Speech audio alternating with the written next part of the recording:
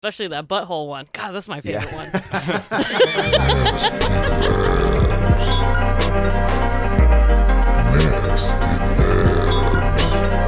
Welcome to episode 14 of the Nasty Lads podcast, part of the Greenlit Podcast Network. We're a podcast from game studio Chuhai Labs where we talk about games, game devs, Japan, and whatever else comes up. As always, we're your hosts, Kinsey and Mark. So open yourself up a Chuhai and let's go. Open yourself up a Chuhai. Kinsey, Burke, how the hell are you? That was a great intro. We are part of the did you say Greenlit? Podcast. It was getting a little shaky around that part. Well, you're doing great. I love your intros.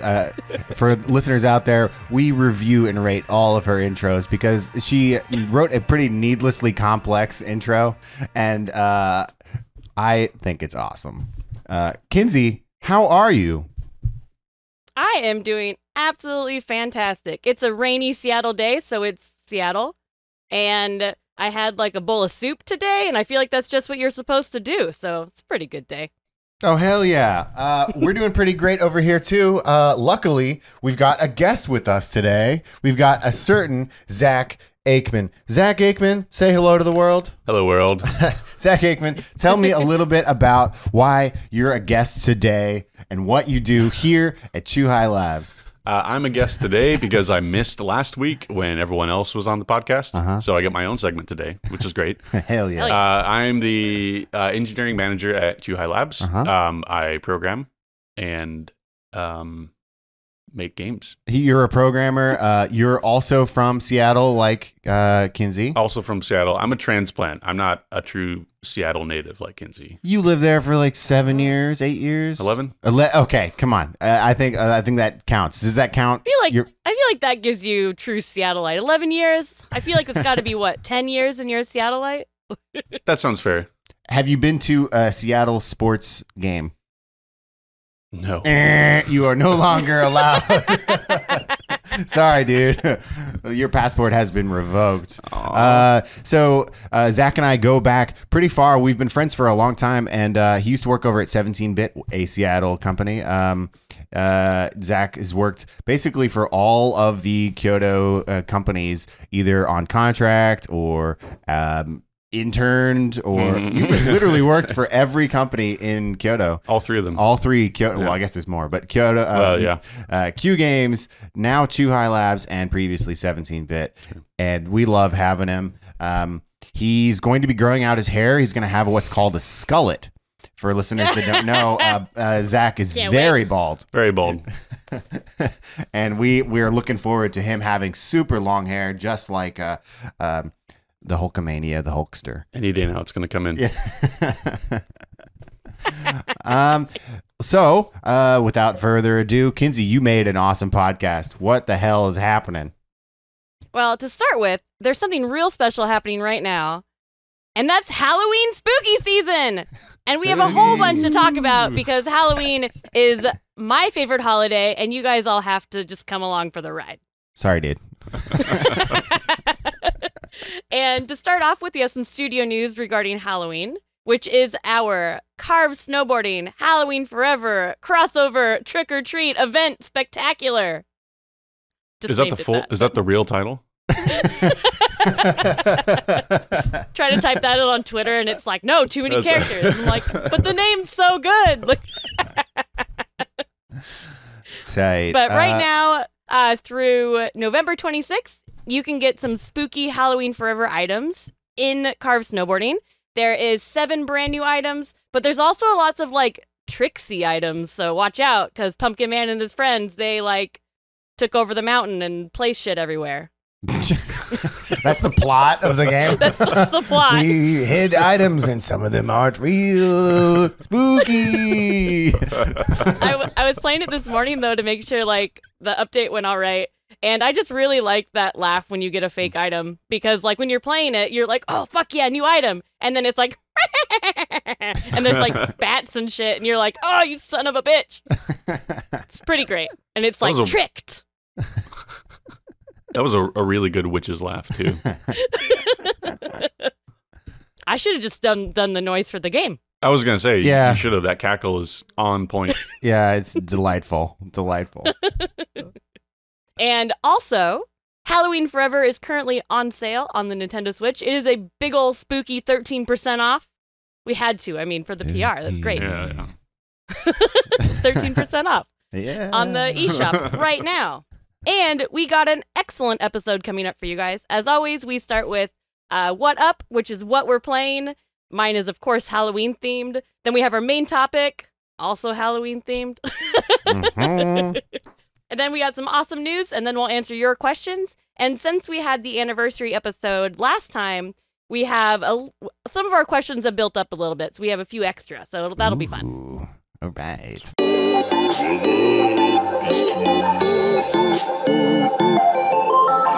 right, and now it's time for What Up, where we talk about what we're playing, because we don't only make games, we play them.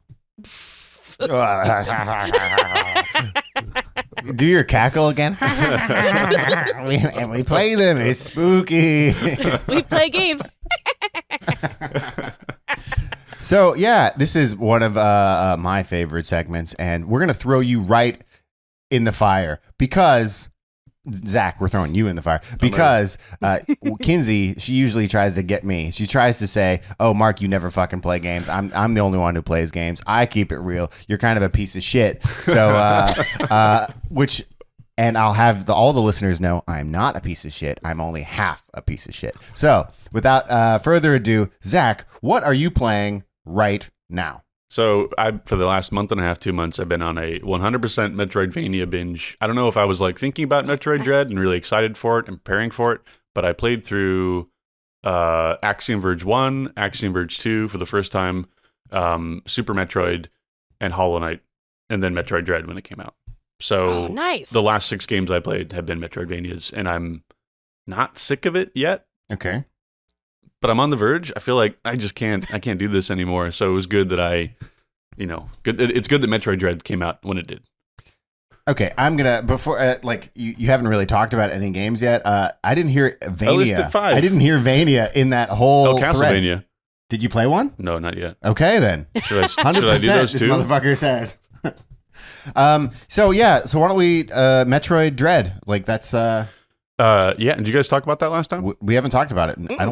Kinsey, I don't think she's played it. Have you played it? Have you played it? No. Hit us. It's great. It's great. I loved it. I loved it from start to finish. It captures all the best parts about Super Metroid, and so my favorite Metroid is Metroid Prime, the 3D one, because that was just so cool to go and explore a 3D world for the first time, in a Metroid style and do all the things you normally do. But Metroid Dread, from an artistic and gameplay perspective, it nailed it on all the fronts for me. The bosses were just hard enough to be difficult to have you play through multiple times, and all the hidden items were really fun to collect. I did 100% it and go find everything, but it was a treat. It was a joy. It was a treat. A treat. Not a trick. A treat. Okay, that's awesome. But with the monster guy always following you, I always just feel like it would be so anxiety inducing for me, and that's the only reason I was I don't know if that game's for me. It is, but it's limited to sections, right? It's there's specific parts of the map that are carved off where you have those encounters where you have to hide from the robot that's trying to one-shot kill you. So it's not all over the place, but it is stressful. Every time you have to go back in, I'm like, oh God, no, not again. But you get some abilities that let you avoid them more easily. You can cloak phase, or phase shift, or wear an invisibility cloak so you can hide from them. But it doesn't help. It's it's just so stressful. But once you're past that, it's fine. It's fun. That's awesome. Okay. It's good to hear it's not like most or all of the game. No. It's mostly, classic Metroid style, shoot enemies, pick up power-ups, all that stuff, explore. But those moments, to me, it highlights the tension. It's a big ramp up, and then going out of that area and then doing the normal Metroid stuff is almost like a reward for getting past that part. Oh, okay. That's awesome. Yeah. It's fun. I know I can totally see why some people would not be into it at all and hate it, because it's a new mechanic, and it's, if you like the tension and you like the anxiety, then you'll love it. If you don't, you'll probably bounce off of it. But yeah, I liked it. Okay. So after playing that many Metroidvanias in a row, do you have a favorite of since you did them all in a row? Oh, sorry. Beat you to it. Yeah, you did. Hollow Knight is just a gorgeous and long game. Like there's so much to see and do and explore in that game. I think Hollow Knight is probably the winner for me, but Axiom Verge 2 was really, really fun. I thought that was great. I was not expecting that to be as good as it was. What about in the pantheon of the Metroid series? Have you played 1? Have you played 2? Have you played? I played Metroid, Super Metroid, Metroid Prime, and Dread. Haven't really played any of the GBA ones like Fusion or others. And you haven't played Metroid 2? Haven't played Metroid 2. Got it. Okay.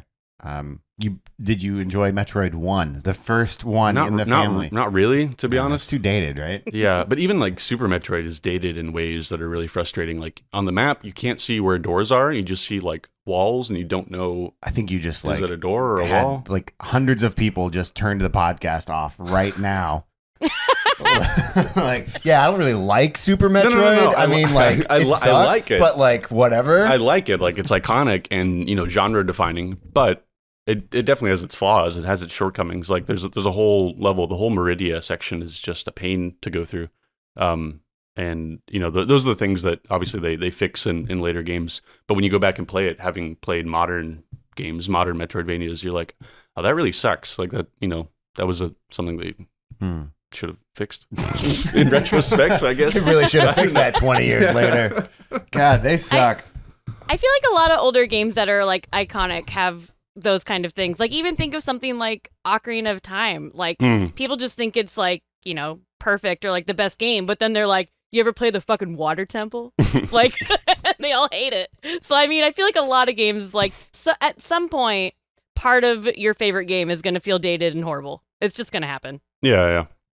Yeah, except for Super Mario Brothers 2 on the NES. It's a perfect game from start to finish. I'll fight anybody who says otherwise. So I guess the game I'm playing kind of definitely relates to this. So I didn't know if you wanted to hop in there, Kinsey, but I'm going for it. I'm playing the Castlevania collection right now. Oh, okay. For the Switch. I'm currently playing something of Sorrow, Circle of Sorrow, Moon of Sorrow. I don't know what the fuck it's called. I don't really care about story in games at all.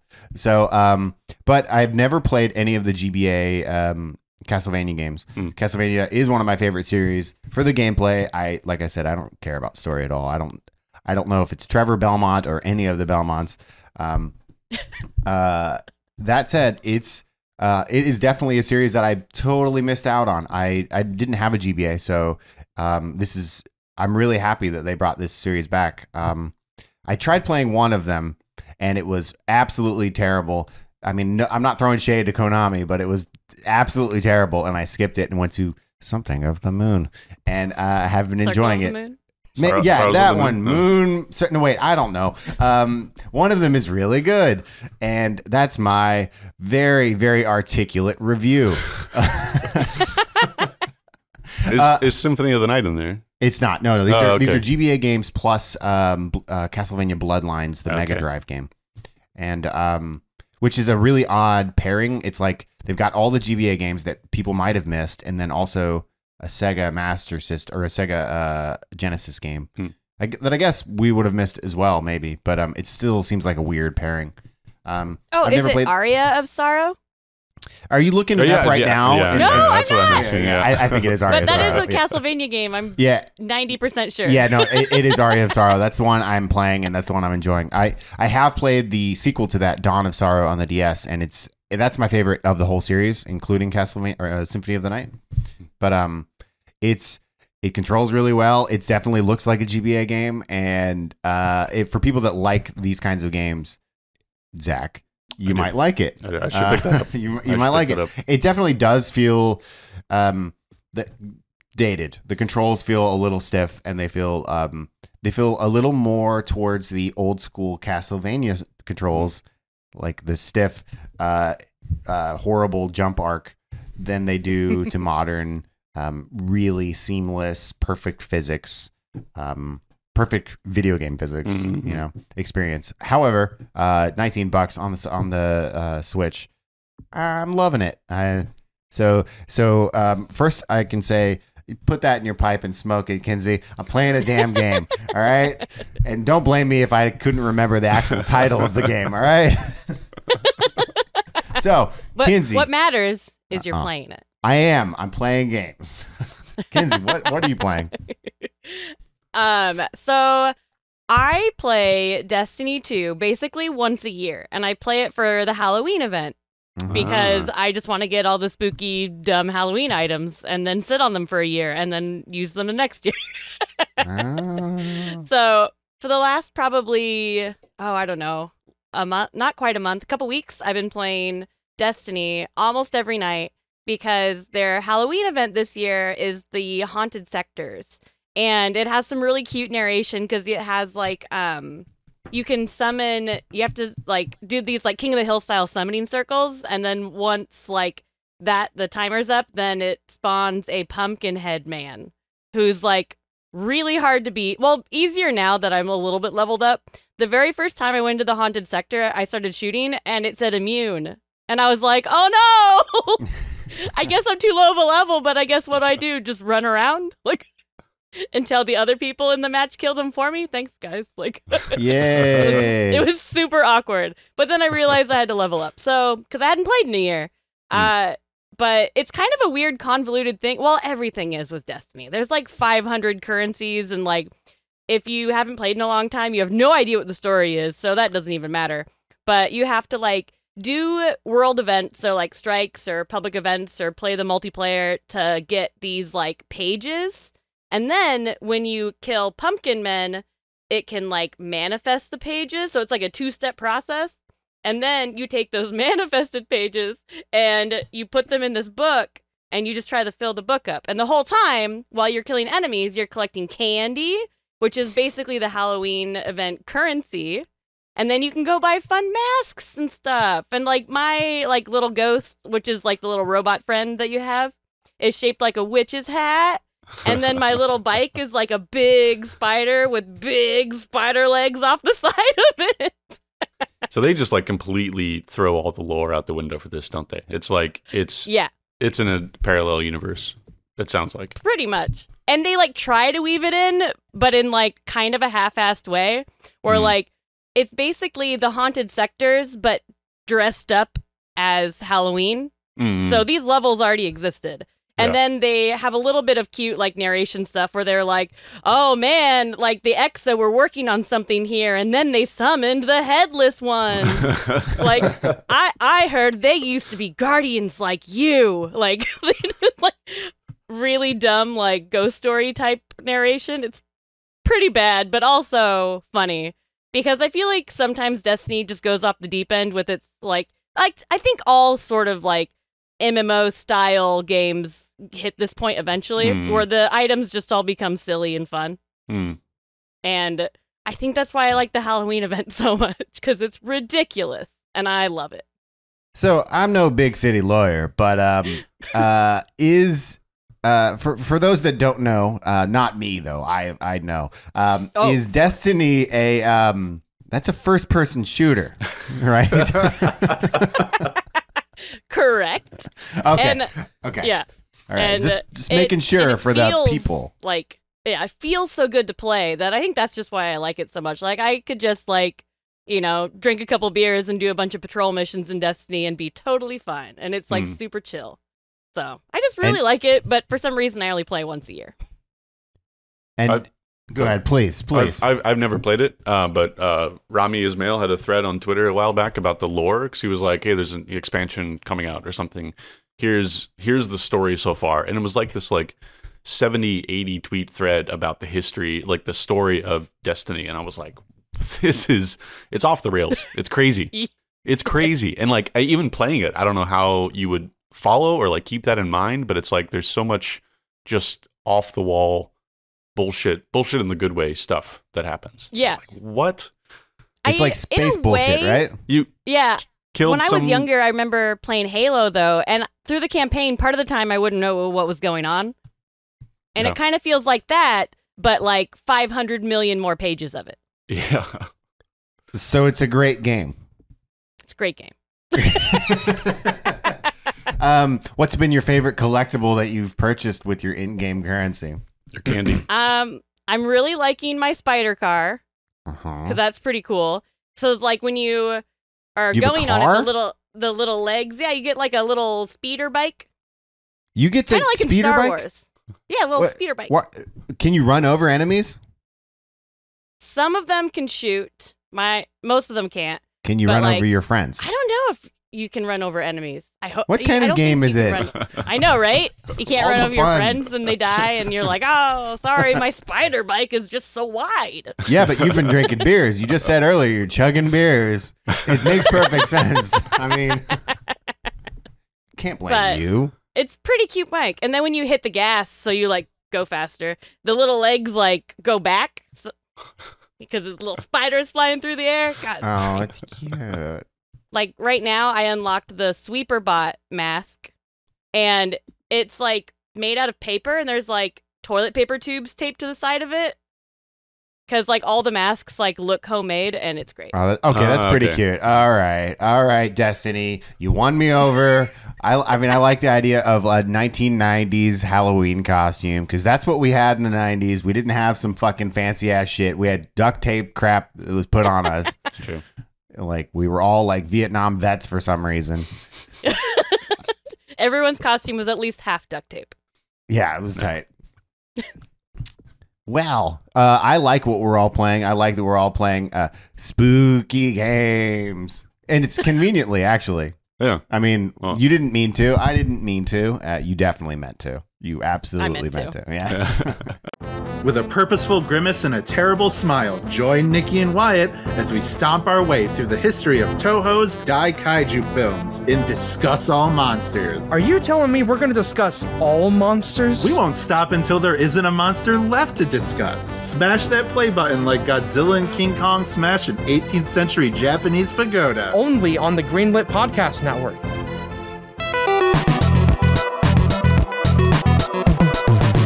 And now on to our weekly topic, and decided that we would combine all the things: Japan, Halloween, spooky shit, video games, and what do you get?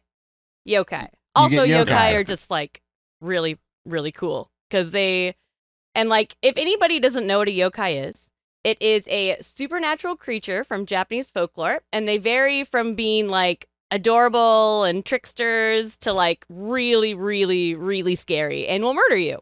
And so I feel like that's kind of what makes them fun. So I'm no big city lawyer, but what's the purpose of them? Is it to teach lessons? Is it like what you know what I mean? Hit me. I feel like some of them are definitely to teach lessons. Like when you think of the one that's like a sandal who, if it's mistreated and forgotten, it like grows arms and a face and legs and like wanders around your house at night, like causing trouble because getting dirt on your floor. Yeah, because you didn't take care of your shoes. Oh, that is a good lesson. Right? All right. And then some of them I just think just stem from Japanese folklore. Got it. I wasn't raised here, not Japanese, but everything I've heard about and read about is that like the stories that they tell kids, they're not wholesome. You know, it's not like Aesop's fables or like parables with a good ending. You know, it's like if you disobey mom and daddy, a demon's gonna drag you off to hell, and that's it. Damn. It's so dark and brutal. And I mean, Aesop's fables are similar. It's like if you go in the woods, you'll get molested. That's true. I mean, that's true. There was like Hansel and Gretel, and like all the dark endings. And for you kids. die no matter what. Yeah. Like she eats you. Like what are you teaching me, Aesop? Like I hate all of these things. But you know what? I'm here for this today because it's spooky. And probably some of the most widely known yokai are definitely like the kitsune. So that's like a fox, normally a shapeshifter. A lot of times it can like shapeshift into a woman and then can be tricksy. Right. Tricksy fox lady. Yeah. And they're also known as the messengers of Inari. So if you've ever been to an Inari shrine in Japan, there's usually foxes there too. Fox statues. It'd be cool if there's real foxes. Just a bunch of foxes. I do like foxes. They're cute. Right? The statues have these cute little red handkerchiefs too. Yeah. Oh, because Super they're cute. stylish? Yeah. I mean, Why else? yeah. It's definitely not symbolic of anything. Oh, no, definitely not. Yeah. Wait, what's it symbolic of? I have no idea. Oh, I thought you were some weird, like people would kill it and then The- have sex the blood with of it. Like, I didn't know what the symbolism was. Like it's definitely not symbolic, wink, wink. Like, I don't know what the hell you're talking about. So it's absolutely not symbolic of anything. I have no idea, but I doubt it's for fashion. Okay. All right. It's not symbolic of anything, wink, wink. All right. I'm going to fucking reuse that. Because like, that was totally apropos of nothing. Like if you threw a wink in there. I didn't. All right, you son of a bitch. All right. Just making sure I didn't miss that. All right. And I'm thinking, at least for gamers, the most known yokai is the Tanuki. Even though, well, mostly they because, yokai? you know, Mario. Yeah, Oh, Tanuki's a okay. yokai. Yeah. Well, that makes sense. He's a trickster, and he's got big old balls. I wish the Mario suit had big old balls. So I could have misremembering, but the Tanuki floated down from the heavens with his big balls, right? Didn't he use his balls as a parachute to float down from heaven? Like okay, you guys don't know that? No, I know, but No, I believe it. I think that's the correct story. I believe that could also be like from a Tim Robbins book. I don't remember if it's one of those. Whatever. That's my knowledge. Most people also- are probably picturing him with like a Totoro style leaf. Nope, big old ball parachute. Big old balls. Yeah. What's the? I watched it recently. The Studio Ghibli film Pompoko, something. But it's about this family of Tanukis that are getting displaced in the forest. Ooh. But they shapeshift into humans, and they they have nowhere else to live, so they turn into humans and they go into the city to try and like make a living. Mm-hmm. And it's really sweet. It's like Studio Ghibli, sweet, touching, heartwarming kind of thing. But they definitely bounce around on their inflated balls in that movie and Hell play them yeah. like drums. Hell yeah. Yes. Just like me. Gotta watch I was it. a Tanuki in another life, that's for sure. All right, Kinsey, let's move on from that rapidly. Well, Tanuki also really likes sake, so Shit. Yeah. All right. big old balls, big old jug of sake. That's a yeah. Friday night. Yeah, dude. So I think we were Kinsey was supposed to, or rather, Kinsey gave us homework to make us go look up our favorite Yokai? yokai. That I obviously Did you find did my homework. Yeah. So I'm gonna jump in and say I looked them all up and I'm rather confused. I'm bad at homework, and Tengu is definitely my favorite for a couple of reasons. My first time in Japan, I was with some buddies and there was a giant Tengu and I was very confused by it, and I took a million photos and I did research at the time about it. And I like Tengu. He's just a scary little bastard, man. I mean, is he a devilish character? I don't know. There's just something about him. When I asked Zach about Tengu this morning, he was like, "Yeah, I have a Tenga," and I'm like, "That's not what we're talking about. We're not talking about that object you purchased." This is payback for the wink, isn't it? It's payback for the wink. And for listeners, you can go to tenga.com/Zach Aikman to save up to 10%.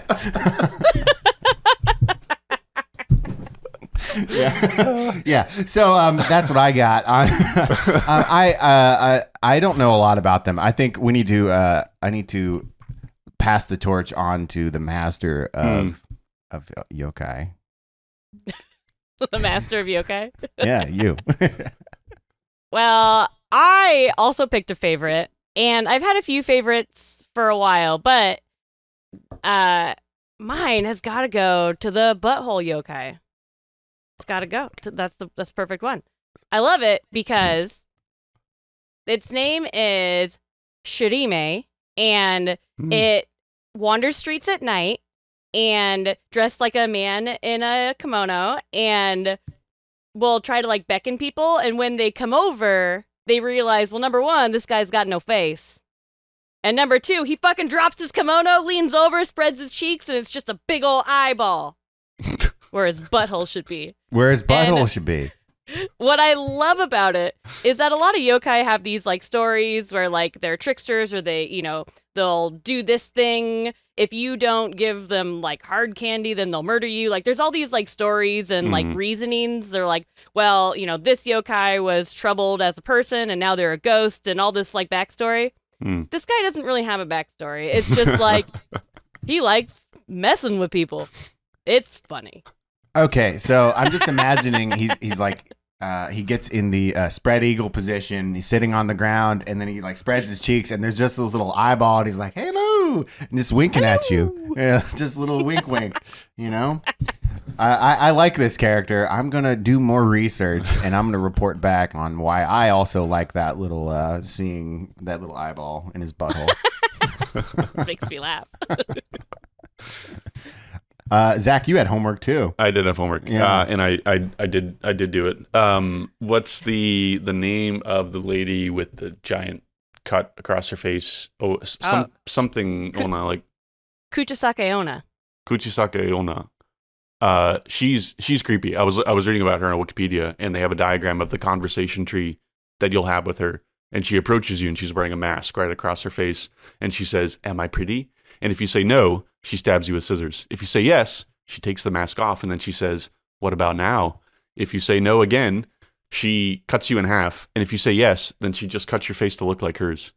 There's no good outcome. Like the dialogue tree is like dead, cut across the face.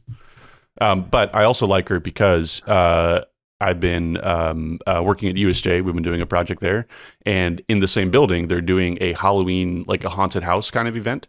And there's all these people dressed up as like yokai or scary figures and demons and stuff like that. And they're kind of like behind the scenes, right? And I was walking down the hallway, and this girl was holding a door open, and she had on a mask that looked like that lady where she has like this giant slit across her face. But then she's super polite. She's like, "Oh, otsukaresama desu, arigatou gozaimasu," and just like this juxtaposition of like, you are creeping me out, but you're so kind and nice, and it was just a really unsettling feeling. Did you tell her she was pretty? I did not. Okay. I didn't even come close to talking to her. Okay. Yeah, I know what happens now. Yeah. I did hear a story though about Kuchisake Onna where if she approaches you, but you happen to have like hard candy in your pocket and you give that to her, then she'll just go away. Oh, that's easy. Person at the Universal Studios walks up to you and you're like, "Fuck!" Just like take the candy. Throwing candy. Like Some other suggested methods of getting out were to tell her that she looks average, which will buy you enough time to run away, or throw money at her. That works too. Oh, nice. I've never told someone they look average. I don't think I would like have come to that conclusion. Like, what do I do? Average, yes. Okay. You get to the point where she like takes off the mask and she's like, "What about now?" You're like, "Average." Average. That big old cat on your face. You're a 5. Like that's fucked up, man. Yeah. That's an abusive relationship. Either way, I'm just saying, like I don't like it. I feel uncomfortable that we got to this point with this particular yokai. That was your favorite one. It's my favorite one because it reminded you of past relationships. No, it reminded me of the lady at USJ. It was really sweet. Kappa are also cool. I like Kappa. Yeah. They're cute. And Capin, Animal Crossing. Yeah. I'm super excited to see him and listen to his songs. Yeah, his songs are so good, and he takes you to like Tortimer Island on the earlier ones, and like. Right. And for those that don't know what a kappa is, they are not a turtle, as Cap would make you think, but they are a water spirit, and their stories range from playful and tricksy to drowning people. So. Oh, cool. I like these yokai. Now that we're talking about them, we got the eyeball butthole. We've got like some lady that just like kills you for just answering a question. We've got the drowning turtle. We got huge ball guy. I connect with these a lot more than maybe I thought I would. I really like this. That's been very educational. Yeah. I did pick a favorite yokai that was from a video game as well. Because I think a lot of people know this character, but I don't think a lot of them know that it's based on a yokai.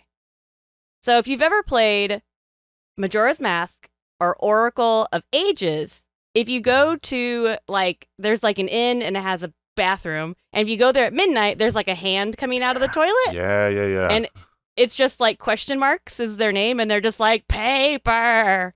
And then like that's like a little side quest is you find the toilet hand some paper. Yeah. I didn't realize it was a yokai. Wait, you have to wipe your ass and give it paper?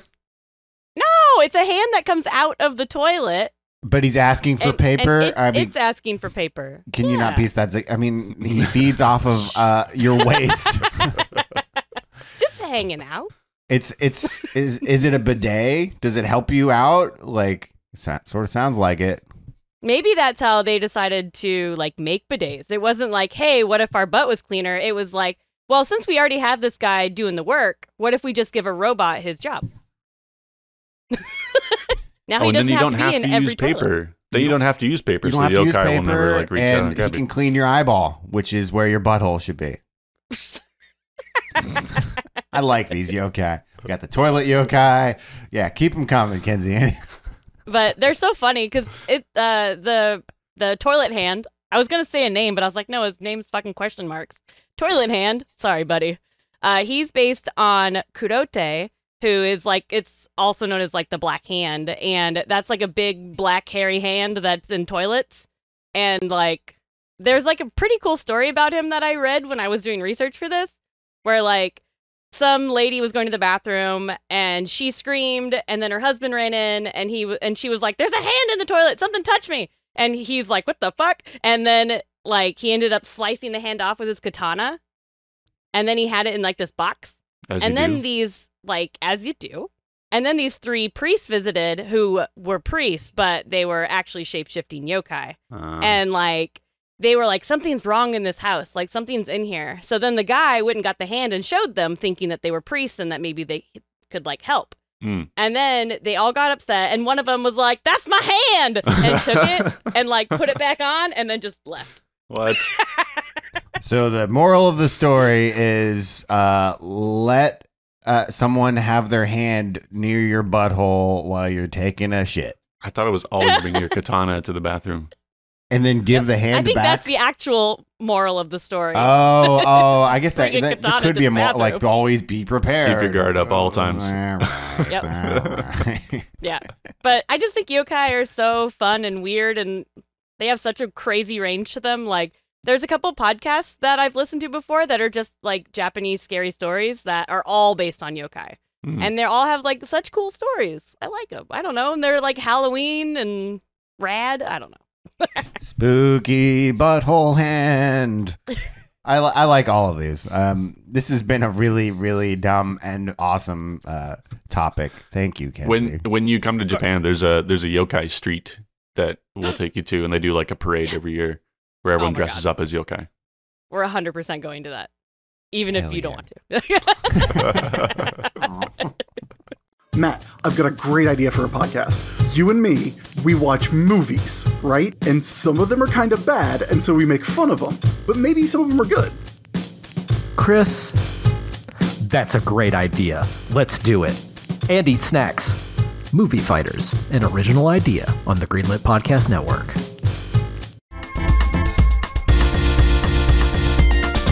Next up, we got the news. And we're a little bit light on news because we're heavy on questions, which is pretty rad. So to start off with, the new Uncharted movie dropped a new trailer. And we already know, of course, that Tom Holland is Nathan Drake and Mark Wahlberg is playing Sully. But what did we think of the trailer? What did you guys think? Did you watch it? Yes. Yep. Yeah. I'm going to preface with I've never played a single Uncharted game. Same.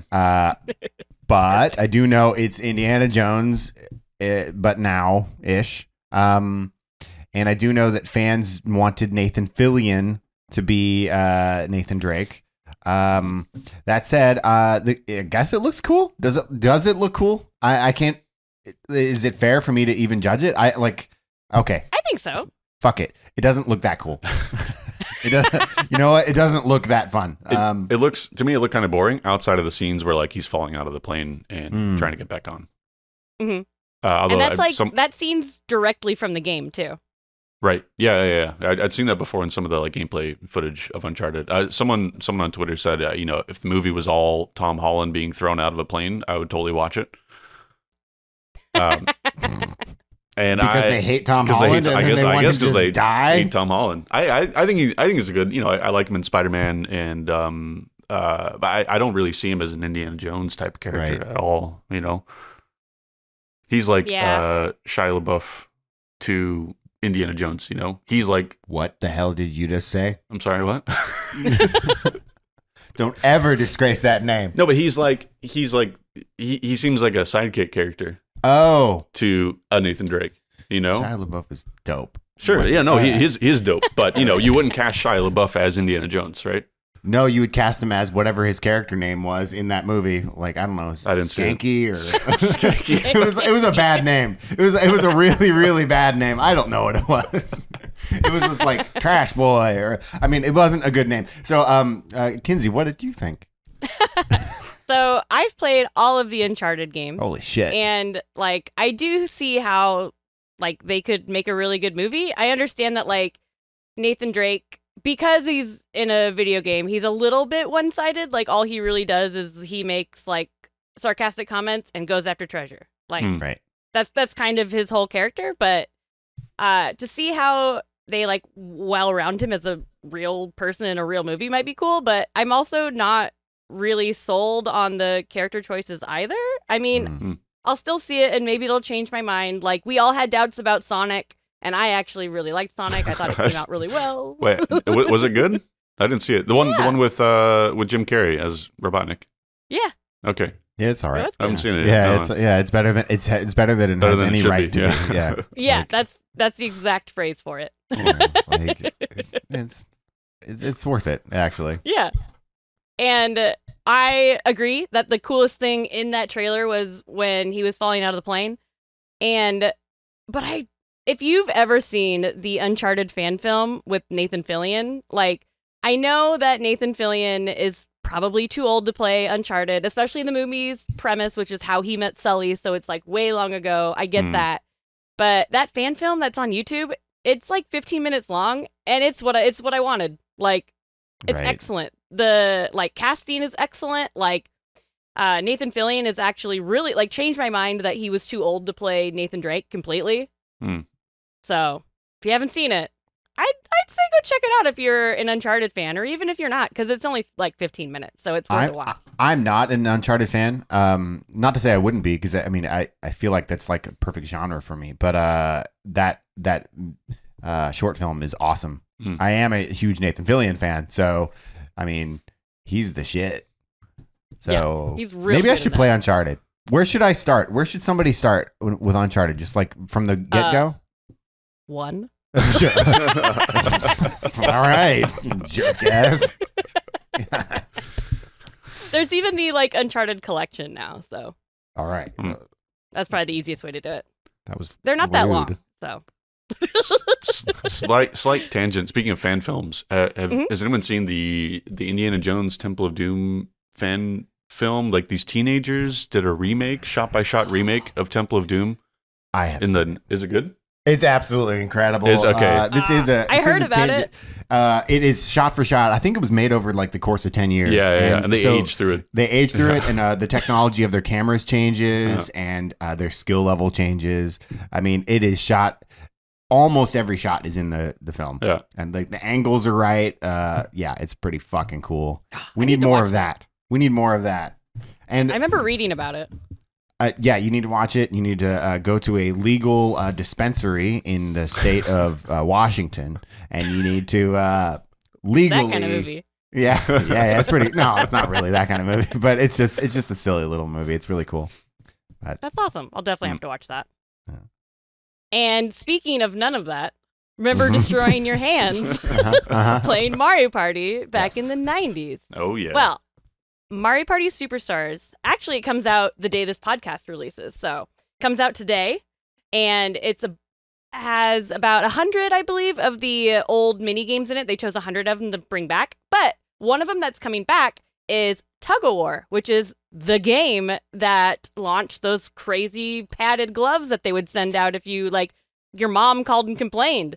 But Tug of War is a 1 versus 3 mini game where it's tug of war, like what it is. But one person is like has Bowser strength. So there's one Bowser on the one side and then the 3 other characters on the other. And all you have to do is spin the joystick. And on the 64 controller, it was just so much more comfortable and fast to do like it with your palm, like flat palming it and just going around. And that just apparently destroyed a lot of people's hands. And I mean, I remember that happening. My parents didn't call and complain and get me a glove, which now I'm a little bit, the collector in me is a little bit upset by. I don't even know what they look like, so I'm going to get a lot of joy out of looking at these crappy gloves. Like, that sounds awesome. Like, yeah, did you guys play this? Yes, absolutely. I never had it, but we would go to like a friend of the family every summer, and they had kids that were like around my same age. They had four kids, and I didn't have like neighbors. I lived out in the sticks, so I didn't have people around me to play these games with. But when we went over there and we played it, that's literally all we played for like the week that we were there, and I got calluses and blisters on my palm from that game. It was so much fun. Yeah, I remember loving it. And I think what the best part is not only did they bring it back, because I think it is a little bit of a fan favorite as well, and it's definitely notorious, if anything. But now, when you like go to play it, there's like a little disclaimer that pops up. That's like, don't use your palm. It'll hurt you and the controller. Use your thumb on the thumbstick. But then you can't go as fast. No. Right, that's kind of, they know what they're doing. They know by throwing that warning on there that they're like recreating the culture of that. That's pretty smart. They're going to get people to break their controllers and have to buy new controllers, but because they have a warning on there, it's all good. Yep, it's no pretty gloves smart. this time. I'm for it. I don't know if I could use my palm on the Switch. I think you'd have to have the N64. Oh, that's true. Yeah, right? yeah, because like that would be really uncomfortable. Really uncomfortable. Yeah, so low. Yeah. And like the joysticks nowadays are a lot shorter. Like the 64 one's like pretty tall. Mm-hmm. So it works really well with like flat palming it. I guess that's right. Yeah, got a flat palm. I don't know about that. And now I'm gonna try it with my little Joy-Con. Like especially like Mario Party, you basically have to just use the Joy-Con separately. So then it's like this tiny little Joy-Con, and you're like, no, it's I even got worse. it. You're like, All right. I love it. I hate all of this. And we've got some breaking news. It's not breaking at all, but the Nintendo Switch Online service that just launched. And only one of us here has played it. Yay! I played the first 5 seconds of Ocarina of Time. Yeah. I haven't really gotten to dig into it yet. Right. I was just looking at all the games on there. But Sin and Punishment, I'm really excited for. Mario Tennis was a great game too. And there was something else besides Ocarina of Time. That's all I can remember. For I'm sure everyone knows there's going to be N64 games and Mega Drive games or Genesis games. And it's a 10 of each, something like that. Yeah, about that. And it's $30 additional a year. Yeah, like I think it $50 was a year. Yeah, it was like like 54 or something. For online services. Yeah. So I looked through the games yesterday, and I think that there's 3 games that I want to play, and I really want to play one of them, but I question if $30 a year is worth the money. What's the game? I want to play Rystar, but I mean, like or Ristar, I don't know how to say it. I really like that game. I also want to play Sin and Punishment. So there's 2 games. Kinsey, do you see yourself paying $1 million? I'm definitely gonna get it at some point. I've seen that they've had a lot of like frame rate issues and issues with latency with the controller, and so I'd really like to see maybe that patched before I do it. But I know I'm gonna like. Doesn't matter if I complain about it. I'm gonna do it, especially like now that some of the games have online functionality. Like that's awesome. Mm-hmm. That's true. Yeah. So I'm definitely gonna do it, and I do want to check out Sin and Punishment. I've only played a little bit of it, and then I played the Wii one, but I haven't really checked it out on the 64. So I'm looking forward to that. Yeah, I guess I am gonna just get it. I was gonna get it even if people complained. I mean, yeah. So I mean the price for $30 a year. I get that you don't own the game, so it seems it's a bit of a hard sell. But also, like how often am I going to go back and play those games after I've played them again? Like I'm playing them for nostalgia's sake, right? Or because I never got to experience on the 64.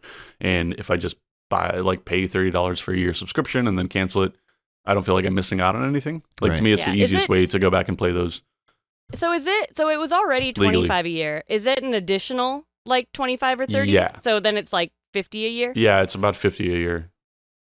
But you also get the Animal Crossing pass if you're into that. Yeah. Which I am. Yeah, I mean, that's cool. Maybe it'll make me go back to my island and everyone's going to be pissed. I feel like it was a really good marketing move to have like for Animal Crossing people. You have the people that like N64, and then we've got the Genesis. It is pretty smart, like as a package, because like I only want to play 3 games total, but they're on both platforms, and it does show that it's like it crosses our interest really well. Yeah, totally. And I go ahead, please. Sorry. So the price, I guess thinking about it, it's not because it's a year. I mean, how many of us at the studio probably have Game Pass? Right. And, you know, we don't own those games either. Yeah. And that's like a monthly thing, so it's way more. Yeah, it's true. I mean, even last night I turned on PlayStation Plus for the first time and realized, oh shit, I've been paying for PlayStation Plus for the last 3 months and I haven't gotten any of the free games. I always do that. Yeah. So I actually just learned yesterday that there's an app and you can just hit on the app you can hit add to That's nice. add to library, Yeah. and you don't have to download anything. But yeah, so basically we already pay for all these services. What's another one? Like, come on. And I do think that the Nintendo Switch Online, when it first launched, and it had the SNES and the online games, like they've done a really good job of continuously adding new titles to it. Yeah. And like there's a very wide array of titles, and I think that they'll just continue to do that. So yeah. Yeah, they're nickel and diming us, but at least the products are good. Yeah. I'm for it. Well, I mean, the big thing that came out yesterday was the emulation being whack, I guess, for some games. Like the water effect in the ocean or the water temple in Ocarina of Time looks completely different because of the way they're doing alpha blending, and whatever emulation they're doing for the 64 isn't as good as what you would find in, you know, not illegal emulators, but non-official emulators. Right. So, but that's the kind of thing that they can fix, and I'm sure they will when enough people raise a stink about it. So Interesting. Oh, totally. Next up, we got Call Me Up, where we answer your Discord questions. If you ever want to send us a question, just join our Discord, Chuhai Labs, and go to the channel Call Me Up and ask it there. And let's get there. Fuck yeah. Oh, you know what? I'm gonna ask the first one because and I'm gonna ask this one to Kinsey specifically. It's what's your favorite indie game studio, and what are some of your favorite titles from them? No. But I do think this one is fair to ask you because like you've been with us for a year now. But before that year, or like what is your favorite indie game studio? So, when I was reading this question, I decided I was going to go with publisher. Okay. Because I can think of a lot of studios, but some of the really small ones, some of them have only made, one game. Right. And so putting a bigger umbrella on it, I decided I would change the question for myself. I think that's actually fair because like if we could rattle off all these awesome studios and maybe they've only done one big smash hit and they're kind of still working on that game for years and years. Yeah, exactly. So I was really thinking about it on what like publishers that like have made games that I always like, and honestly, I know that they have like some bigger backers behind them, but they are seen as indie from the titles that they publish. And that would be Annapurna, honestly. Like, a lot of the times when I see a game and I'm like, oh, that looks awesome, it's Annapurna. Got it. Okay. Because, like, I loved, like, What Remains of Edith Finch, but they also publish Wadham, which I also really liked. And Donut County, and, like, all these games that I just really, really enjoyed, they all just turned out to be by the same, like, publisher. And I just... I like almost everything they do. Okay. Zachary? Good answer. I've got 3. Is that okay? Do I have to pick one? All right. Red Hook Studios. Okay. Guys that are doing Darkest Dungeon, or did Darkest Dungeon and Darkest Dungeon 2, which is in early access right now. Just go check it out and play it. They're great. That was a great game, but also like the people there are just lovely. Like Chris Barresso is one of the nicest folks you'll meet. Witchbeam, who made Assault Android Cactus, and they have a new game that's about to come out called Unpacking, which is also lovely. It's a game about unpacking, like taking things out of boxes and putting them away in a room. And it's really calm and meditative and pretty and just a treat to play. And the third would be Brace Yourself Games. You bastard. Who did Crypt of the Necrodancer, Cadence of Hyrule, Titans of Industry, and Phantom Brigade. They're great. All right. So mine was going to be Brace Yourself Games, but I did have two backups, just so you know. So Yacht Club Games, obviously for Shovel Knight, but you know they're one of those studios that has like one pinnacle title. What else did they do? I should know this, but what? Let's see. Well, I know they just published a Switch title. But I don't know enough about it. But I do have another backup that I'll stand by, and that's Vlambeer. And I don't think they exist anymore. But you know, Super Crate Box and Ridiculous Fishing. I've probably sunk 100 or 200 hours into Super Crate Box, and the game. You see the entire game in less than 1 minute, and yet I've put in 100 hours into that fucking game. There's just something about that studio that really resonates with me because all their titles are really, really small and really efficient. And I want them to come back and make more just bananas games. So, I love that's next question. All right. So this one is Halloweeny, and that is, what is your favorite horror movie, and what's the scariest movie you've ever seen? Oh, shit. Yeah. Oh, shit. Zachary. Yeah. So I haven't seen, this is awful. I haven't seen a lot of like classic horror Halloween films. I haven't seen Halloween. I haven't seen Friday the 13th. I know. Yeah. Okay. So let that sink in for a moment. But I'm super into psychological horror films like Get Out, Us, Midsommar, The Witch. But I was reminded of a movie recently that did scare the shit out of me, and that was The Babadook. That was a great horror film. Not really Halloween-y, but scary as fuck. Okay. Highly recommended. All right. I'm a huge horror movie fan, and I could name Dream Warriors or any of those classic ones, but I'm gonna name a neo-classic, and that's Astron 6's Father's Day. It's about the Father's Day killer who he comes and has sex with fathers and then kills them on Father's Day. And it's specific. It doesn't make any sense. And his name is the villain's name is Chris Fuckman, and it's a send up to 80s movies, and it's just it's a passion movie, and it's really fucking great. And my very first time in Japan, I flew to Tokyo to the opening of the film because I was that obsessed with it. So it's still my favorite. Kinsey, what is yours? I actually had a really hard time coming up with a favorite. Like, I normally, like, the way my brain works, sometimes I'll pick a favorite of something, like favorite video game or whatever. But, like, with music, a lot of the times I'll have, like, my favorite of right now kind of thing.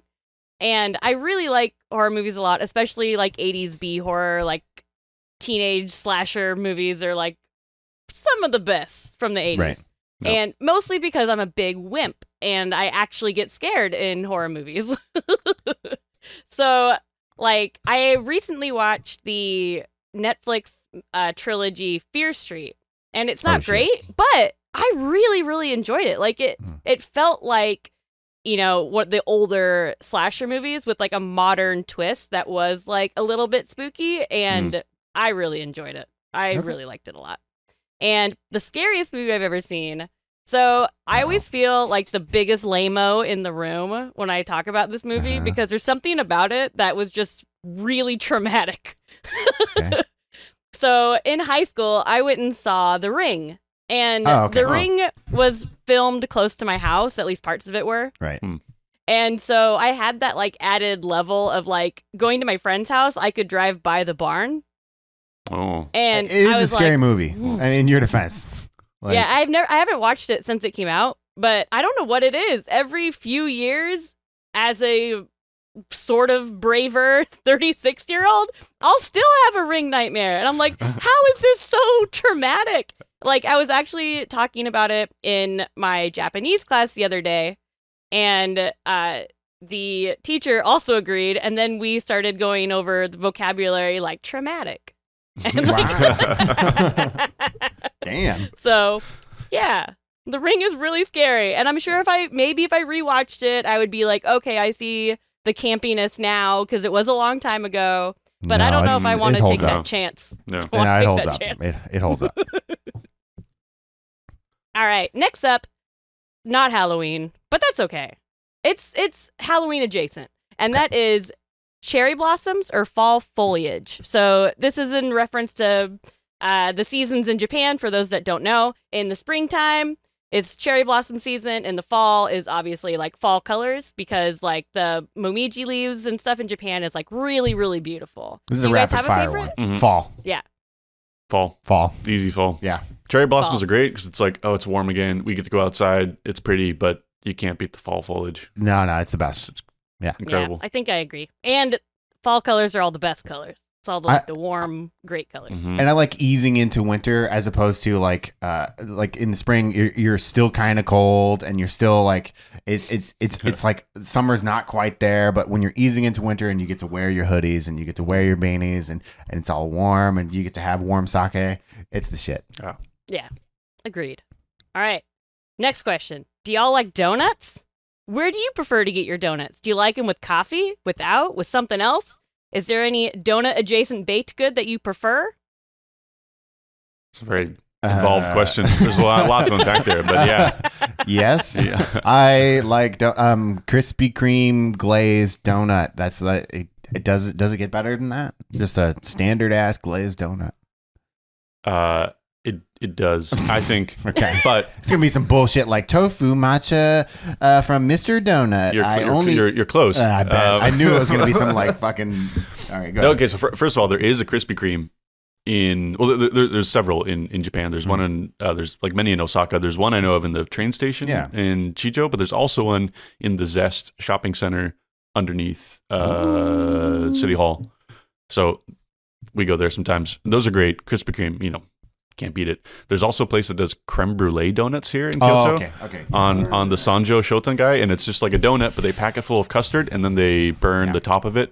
So it's like creme brulee in donut form. So good. Yeah. Okay. But no, the winner, what? the winner is this little place called Konna Manju on Nishiki, the big like kitchen shopping street. And they do Konna Manju, and they do their soy milk donuts, and they're really tiny. They're like bite sized. And you can get 10 of them for 100 yen, or like 10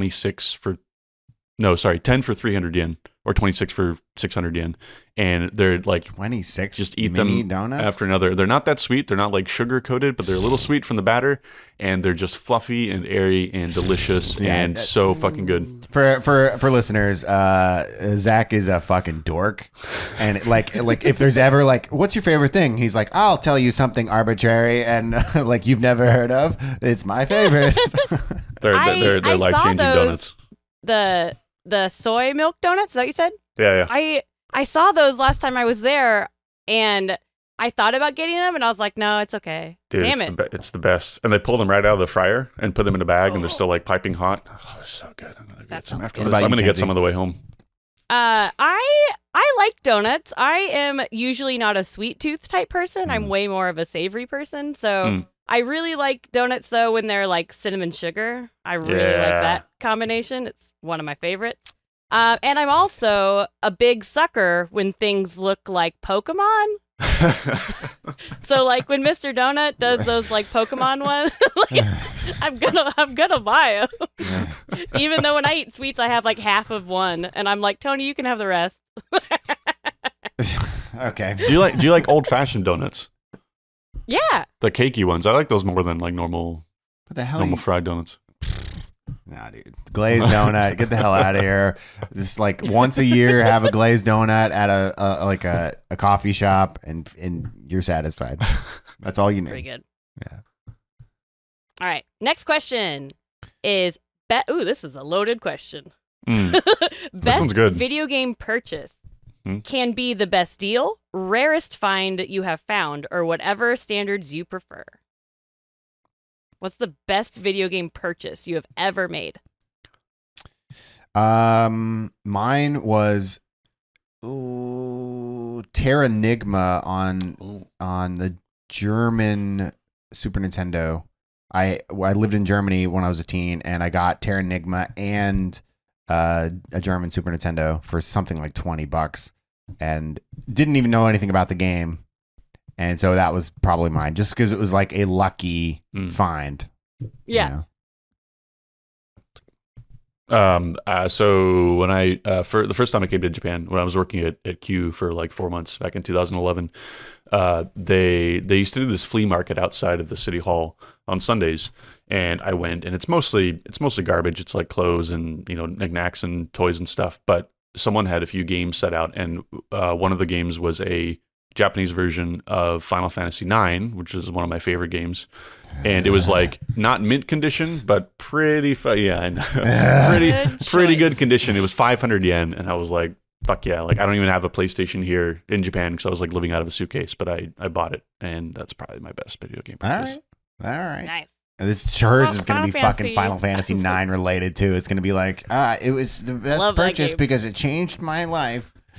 I got two. One is Magic Knight Ray Earth on the Saturn, because that was one of the first games when I was collecting that I actually paid what I felt was like real money. It was like $80 at the store, and I was like, ooh, $80, And now I have it, and like 10, 12, or however many years later, it's worth $1,000. What? Get out. So I guess that $80 is worth it. And then the other one is actually a system.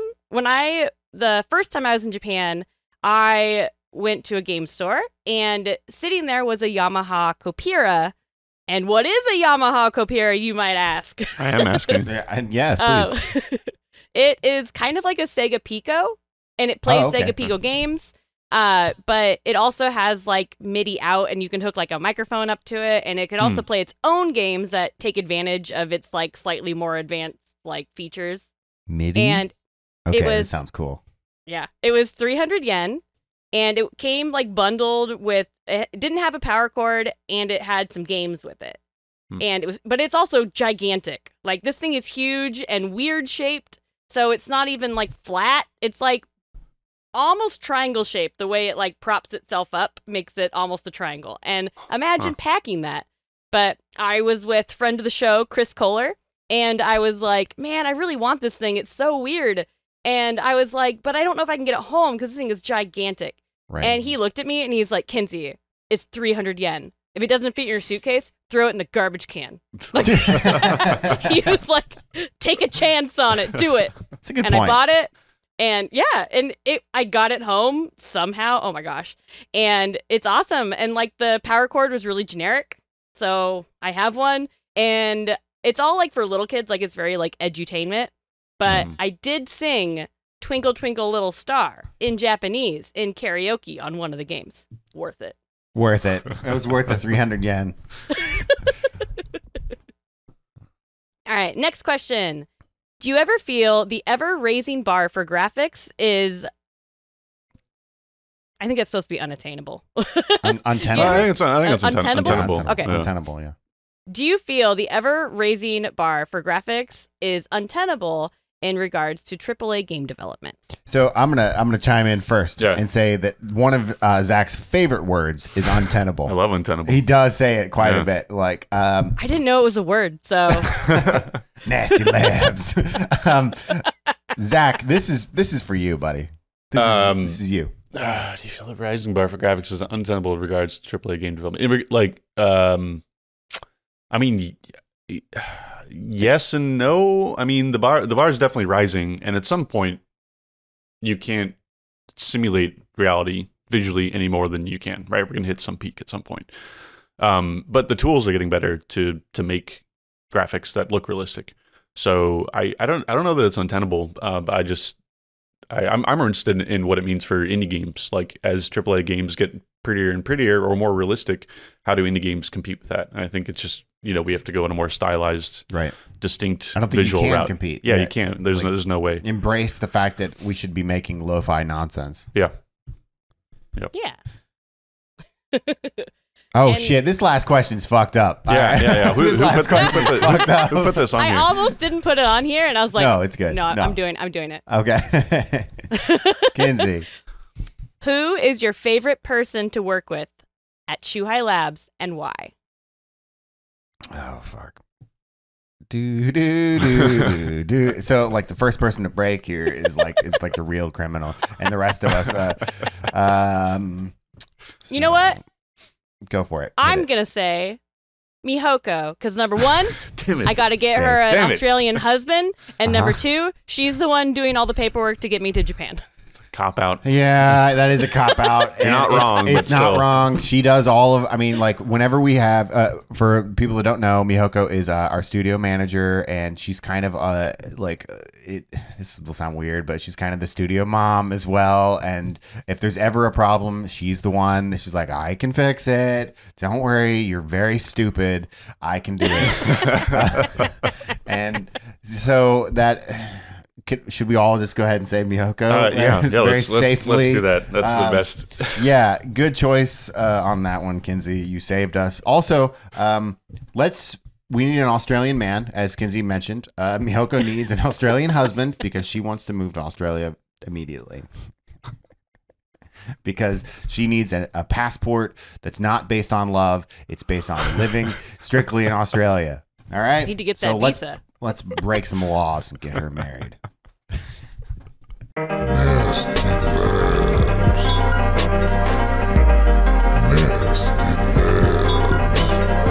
right, well, that's all the time we have. First of all, thank you so much to our special guest, Zach. Thanks for joining us.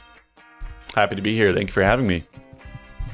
And as a reminder, our Halloween event is going on right now in Carve Snowboarding, so be sure to check that out. And that goes through November 26th. And Halloween Forever is on sale on the eShop now through Halloween night. Get it now. So, Zach, you're our guest. Where can people find you on social media? Social media. I'm on Twitter as the Zaikman, the Zaikman. Okay. And that's about it. And Instagram too, but yeah. Do you have any final words for the audience? Okay. When can I come back? That's not a final word. Yeah, it is. Soon, I'm sure we'll see. The final word is untenable. The final word is untenable. And you can find me on twitter.com/thehenrydemos. Kinsey, tell us the final parts and let's get the hell out of here. You can find me at Kinzilla, Kinszilla, on pretty much every social media thing. And of course, always follow Chuhai Labs at Chuhai Labs at all the things. And as always, thank you so much for listening. And a big thank you to the Greenlit Podcast Network. And we'll see you in 2 weeks. Happy Halloween.